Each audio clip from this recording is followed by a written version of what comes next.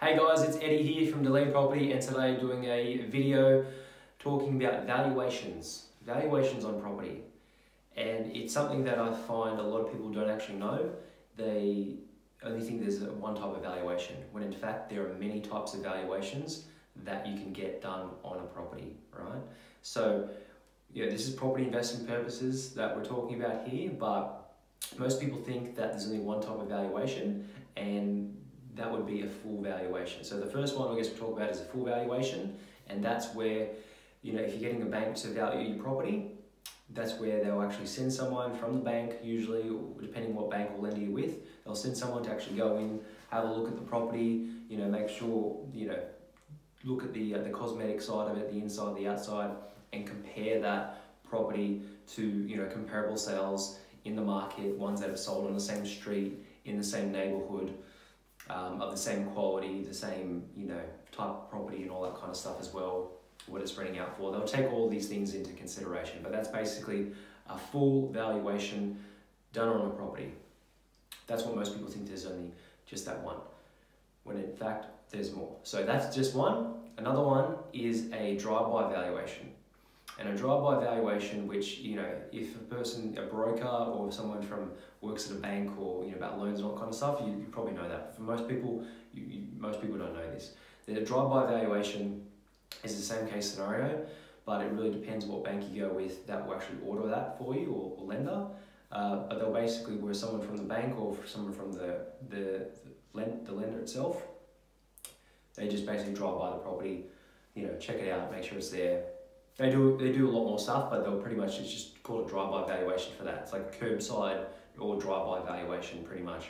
And they'll basically go through it's a much less thorough than a full valuation. It's just basically going off the statistics and, checking out the property there and, in terms of quality and all that kind of stuff. So yeah. So that's number two. That's drive-by or curbside valuation. Number three is the third type of valuation, which is a desktop valuation, which can also be classified as a statistical data valuation, and that's basically done. Say you go with one of the big banks, and say you got your property financed with one of the big banks, and you're basically looking to get a valuation on it. Depending on what loan to value ratio your property is at, they may just do a desktop valuation or a statistical data or CMA on that actual property.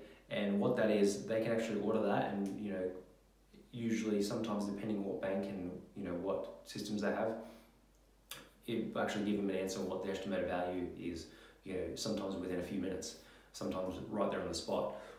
Depending on what bank, they might even just ask you what valuation you think your property is. They'll type in, say you think it's worth 540,000 based off other ones that have sold. They'll type in 540,000, and sometimes it just accepts it or declines it. And then from there it will go to either ordering a full valuation, and you go out there, and then they'll go out there and actually value the property fully from there. So it really depends on what bank you're with, what the actual purpose of actually getting the valuation is for.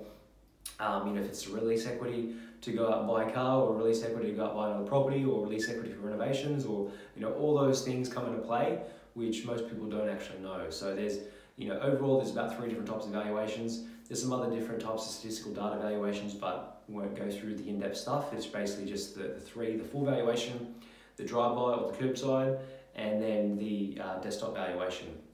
So depending on which one you get done on your investment property or your property in general, they can all have different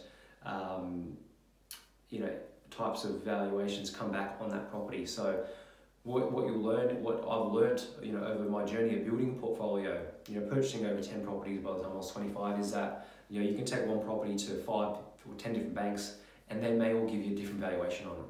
So there's always a range. It really depends on a lot of different factors, right? And it depends on what deposit size you're doing, and what's selling out there in the market and at that time. So it really depends. But yeah, I hope this video has been a little bit of help. It's maybe changed your mindset a little bit about valuations and that kind of stuff done on investment properties. And yeah, if you have any questions, send them through. Thanks for watching, and I hope you found it helpful. Thanks guys, bye.